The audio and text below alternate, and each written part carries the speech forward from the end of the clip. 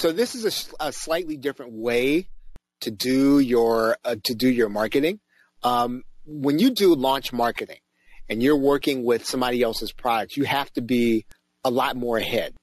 So in other words, you cannot start a series of affiliate promotions a night before. You can't start 2 nights before. You really almost minimum have to start, I'd say, 3 days ahead of time, because you need time to not only review the product, you need time to determine if you're going to add resources to it, and you need to try to determine what you're going to say about it. And quite honestly, if you don't tell people ahead of time that this is coming, it's not going to work as well.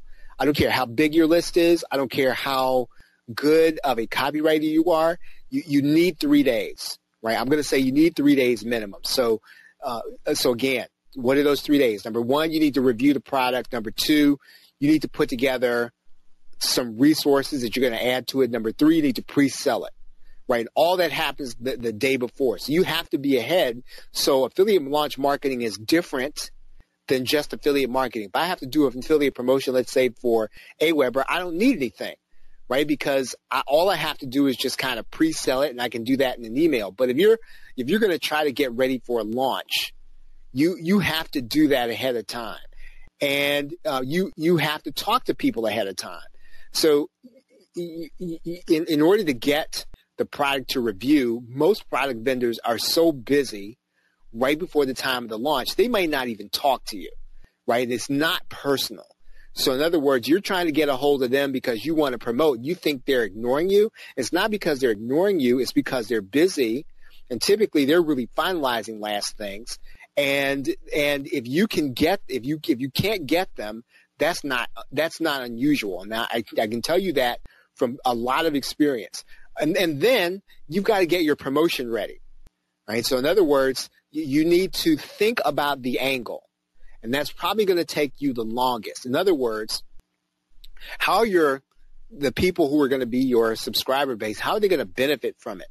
And you might need to take a different angle than the product is. You might have a totally different take on how they're going to benefit. Now, obviously, you're really dependent on when somebody else gets to somebody else. When your subscriber base gets to their sales page, you're dependent on that person to have written good copy, right? You're dependent on them to have, made sure that the people that are going to get to that page are going to convert.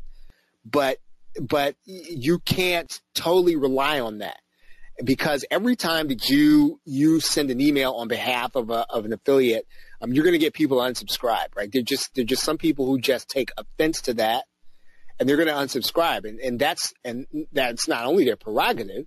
That's just the way business is, and some people are going to unsubscribe anyway. So an affiliate promotion is a little bit of something that you have to sort of make sure you get some ROI on, and you need to do these things ahead of time to make sure that you get the ROI. The fourth thing is you have to know the product in order to get the most out of it. So obviously, if you're going to pre-sell it, you have to know it. Now, I'm not saying you have to go through it as if you were the customer, but you need to have gone through and you need to understand it. Now, is that always going to mean you're going to get a review copy ahead of time?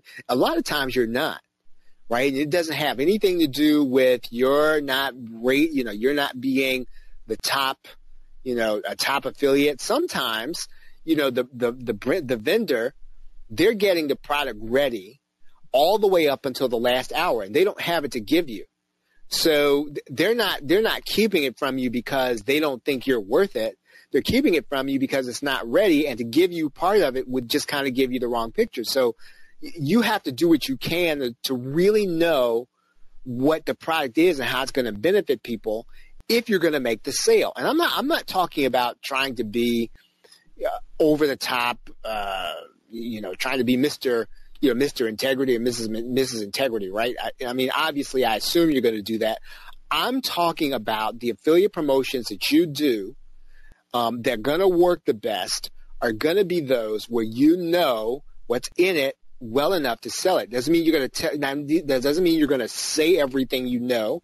Doesn't mean you're going to write everything you know in the email. Doesn't mean you're going to say everything in the sales video, but you will know what to say if you know the product. And if you can take a little bit of time, again, a few days ahead of time to know what's in it. If you can't get the product, see what you can find out about it, right? See if they'll show you some of the videos on the inside. Again, you're promoting for them. You have to know if it's a fit for your community, right? Now, just because a bunch of people in your community go and they buy a certain kind of product doesn't mean it's right for you to sell to them. And you can always probably get 1 or 2 sales of anything. Right. And again, I mean, you're going to have people as soon as you start approaching, when you make, I'd say 2 or 3 affiliate sales, people are going to start approaching you saying, hey, you know what? Hey, I've got something coming up. Can you send this out? And whether or not you send it out should be a function not necessarily of, you should be making money and you do affiliate marketing and make money. But it has to be a function of whether or not it's going to be a fit for them, because if it's a good fit for the people that are going to be part of your community, you're going to make the most money from the affiliate promotion, right? So when you decide, yes, I'm going to promote it, yes, I'm going to pre-sell it, you ought to have a good idea how most of the people in your community are going to benefit by it, and it should be consistent with the stuff you've been talking about. It shouldn't be a surprise to them. It shouldn't be out of line. And, if you decide you're going to, do, let's say, something that's out of character. Let's say that typically you promote information products, instructional products. And then one day you decide, somebody approaches you and says, hey, you know what, I've got this really neat software, and here's what it's going to do. When you decide you're going to promote that software product, it really does need to be a fit into the context of other stuff you're talking about. It shouldn't be this big surprise, because again, when the difference between you're making sales and not making sales sometimes is you just confusing people about why are you sending this? Why am I getting this? Yes, I get that you want to make money, and I get you think that this is going to help me, but how does this fit into everything else you've been talking about? So again, try not to send out stuff that's going to confuse people based on the other stuff you've been talking about. You have to plan to retain your authority. So in other words, every time you send someone off to an affiliate product, right? This is sort of what I was talking about here at the beginning of the call. Is you really do have to try to retain your own authority, right? And sending people to an affiliate offer is not always going to make you the most money in the long run, because again, you're really associating authority and good products with someone else in your niche. And I'm not saying that you never promote anyone, but I'm saying if you're going to promote somebody, you have to do what you can to retain authority. So that needs to be part of your promotion. We'll talk about it some tonight. And this is a little more than just go find an offer in your niche. There's more to it than that. And so when you start talking about affiliate launch marketing, I'm going to get into that, what some of this means here tonight. Okay. So you have a lot of options, right, when you're an affiliate. And so how are you going to get people to the sales page? Right? Ultimately, that's what you have to figure out. How are you going to get the people from not looking at their sales page to their sales page? And here's what is very important when you decide whether or not you're going to choose an offer, right? It's the vendor's job to convert them. It's not your job.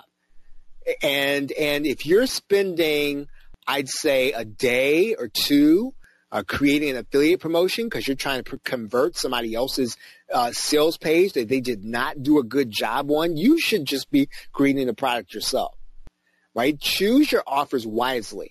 If you're going to put a lot of work into an affiliate promotion because their page isn't going to convert them, then you have to think about whether or not that's going to be worth your time. Now, again, sometimes you're going to do it based on the fact that this person has they've got a relationship with you. You sort of know the product's going to be good, and if you can convert the person who you're sending there then they're going to get a good experience on the inside. So maybe their sales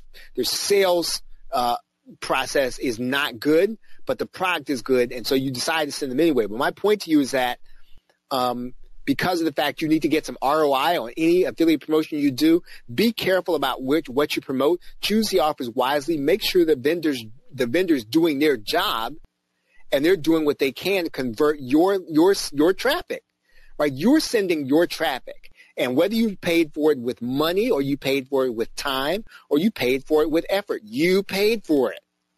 And for them not to do their job and convert the buyer is not good it's not good for your part, and it's not even good for the people you're sending there. The other thing is, you either invest time or money into an affiliate promotion. There's an opportunity cost, and this is what I'm talking about. And it's one of those things that doesn't get talked about when in terms of doing an affiliate promotion. There's an opportunity cost to everything you do. So in other words, if I put in, let's say, 10 hours on an affiliate promotion, again, for whatever reason, right? Let's say I put in 10 hours putting something together for an affiliate. Is that the best use of my time?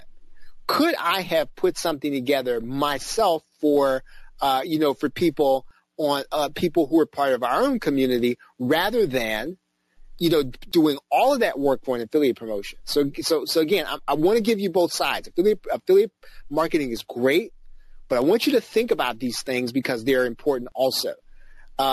You can email your list. You can attract people from social media. Again, all this stuff is going to take time.